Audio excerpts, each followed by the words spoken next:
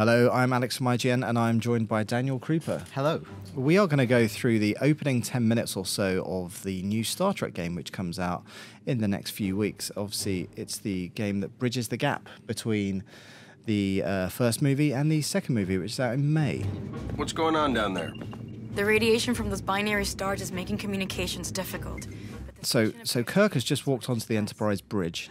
Yes, this is right at the beginning of the game. You go into the bridge and your crew, as they would in Star Trek, are briefing you on a distress signal from a nearby space station. Obviously, all the voices that are in the game are from the actors that play it. So you've got Chris Pine as Kirk, you've got Zachary Quinto, Simon Pegg.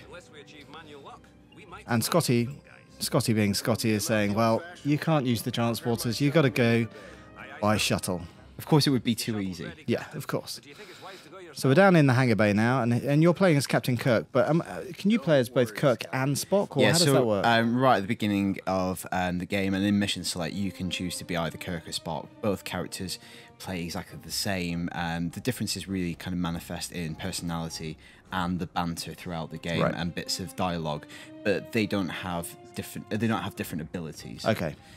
What you will find during the course of the game is that Kirk will experience things that Spock won't experience. There might be situations where Kirk is injured and Spock will be protecting him, getting him to a medical bay. Right. And you'll only experience it that way around if you play as Kirk. Okay, all right, so it's like Gears of War in some respects. So some moments are asymmetrical. Gotcha. So we're in the shuttle on our way down to the space station that's currently being fried by that rather large sun. Yeah, and in the background you can hear the very distinctive music by Michael Giacchino. They've kind of reworked the theme, which, like, one of the best things about that J.J. Abrams movie was the music. It was so kind of evocative and kind of got the goosebumps going on your forearms. Also, it's got lens flare by the ton, as you can see there, this being based on the J.J. Abrams movie. So we're down on the space station. Things aren't looking too good. Yeah, so this is right at the beginning of the game, so what you're going to see are a lot of the core aspects of gameplay. It's kind of, the tutorial section of the game. Yeah. So I think he's just gone through a hairdryer. Officer, where is the captain of this station? This way. You must hurry. You could tell he was going to die because the detail in his face just wasn't up there with the other two. That's how you can tell Expendables. Yeah. So this is the tricorder, the very famous Star Trek tricorder, which kind of looks like detective mode or instinct mode, or survival instincts if you play Tomb Raider. I guess it's one of those ways of giving you additional information about your surroundings. But I think in the context of Star Trek, that's what the tricorder does. Yeah. So unlike a lot of these other games, it has kind of an internal logic and a rationale behind it, whereas Lara being a bit of a survivor kind of makes less sense. Yeah. Our hands full. Anything we need to worry about right now? So it's giving you a destination marker. Dead simple, really. Just keep an eye on it, Mr. Chekhov. Aye, aye, sir. Right, here we go. He's going to squeeze through there. It's that classic co-op, there you go, satisfying co-op mechanic of opening doors together. Yeah. It's basically like the Trickle Brothers. What would you do if you didn't have a pal? Oh no, I can't get through the door. That's why I've never been in my own house.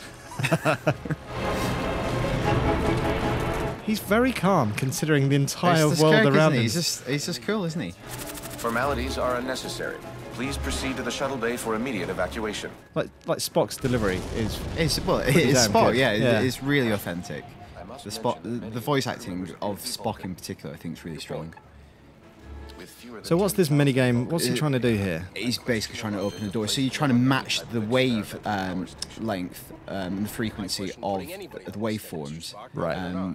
So the one he's matching is the left one. Yeah. And he's trying to match the right one. Gotcha. But you can't cross those two separate arms, otherwise it kind of blows up. It's like Ghostbusters. You can't cross the streams. You can't cross the streams. Bad shit happens if you do. So when you're in the tricorder, you can also give Spock or Kirk simplistic instructions like go over there. But I don't think it's really a big part of it. Maybe if you want to get them out of the way quickly. Right.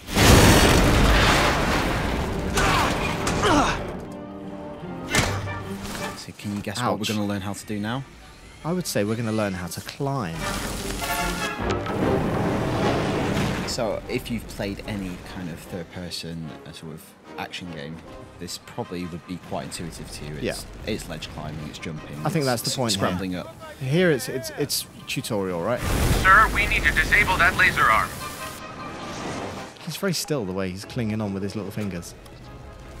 So what Kirk did is he disabled that laser arm using the tricorder. The tricorder can be used to kind of activate things at distance as well as scanning environmental objects.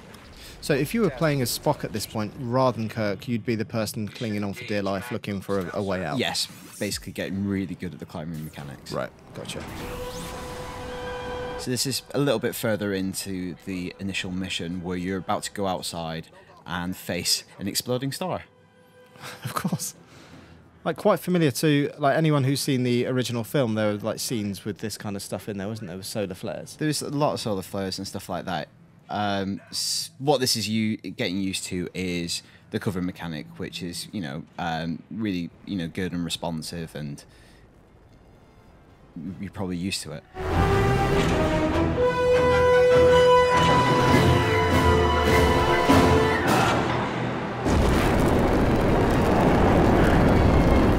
If you leave your head out, I guess you're toasted alive. You pretty much get incinerated. Right, so again, we've cut forward a little bit in the interest of time to make sure we get inside the space station. And so what's the point of this? This is kind of, well, a zero-G bit where you're running around and trying to get past these rings.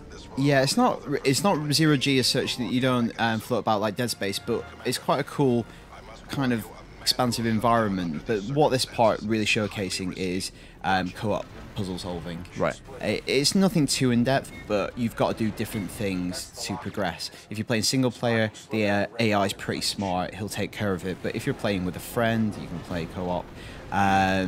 He's going to have to do something separate to you, and you've got to coordinate to progress.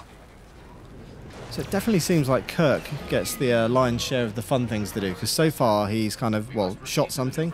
He's basically used his tricorder to stop that robotic arm from picking Spock to pieces, whereas Spock just kind of, I don't know, just presses some buttons. I'm sure Spock's time will come. Okay.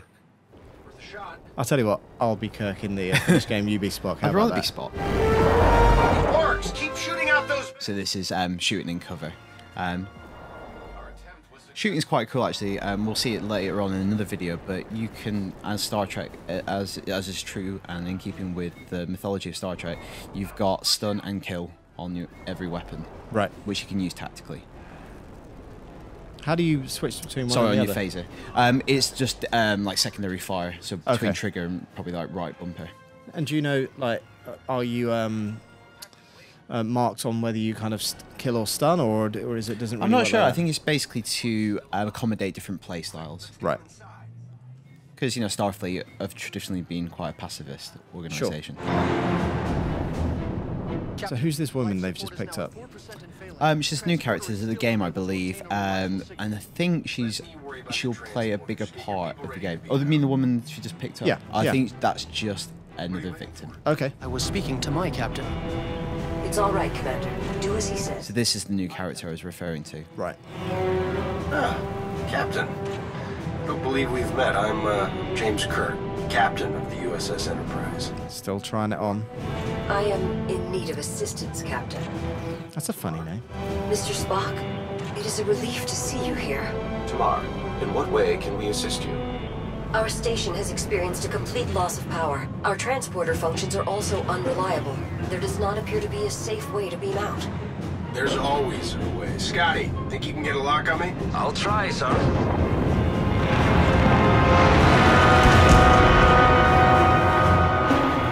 What's going on down there, Captain? That was a wake-up call, Mr. Scott. I need you to work a little faster. On it, sir. We should make our way to the transporter, Captain. I think Mr. Scott should be a bit better at his job, quite frankly. Yeah. This vessel until my crew is safely out of danger. I'm not sure why he can use it now when he couldn't use it at the beginning. Yeah. I like this one. There are a few that you do not like, Captain. The banter's good. I must admit that. The script is between those smart. two characters in particular, I think it's really strong.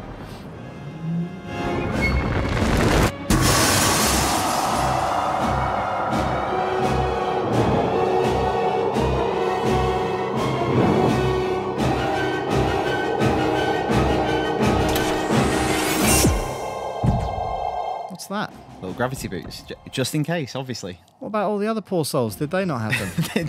They didn't. No. They just Don't weren't worth forget it. your gravity boots. So this is the running away from sequence. So everything's just blowing up around you. I do not think this station is salvageable, Captain. Oh, you think so? Sorry, that's a bit of an understatement there. There is no time to stop. Why would you stop, Spock? Oh, there's a nice little kind of, I don't know, blue flare over there.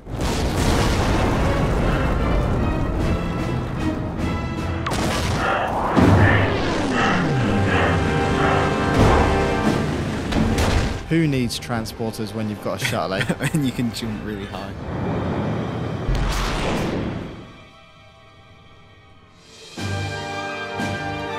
So that's the opening 10 minutes of Star Trek. We're going to come back in the next video in which we are going to look, or take our first look at the new enemy in the game, which are the Gorn. Yeah, and you can see the Gorn mark there inside the Starfleet symbol. So be sure to check out the next video on IGN.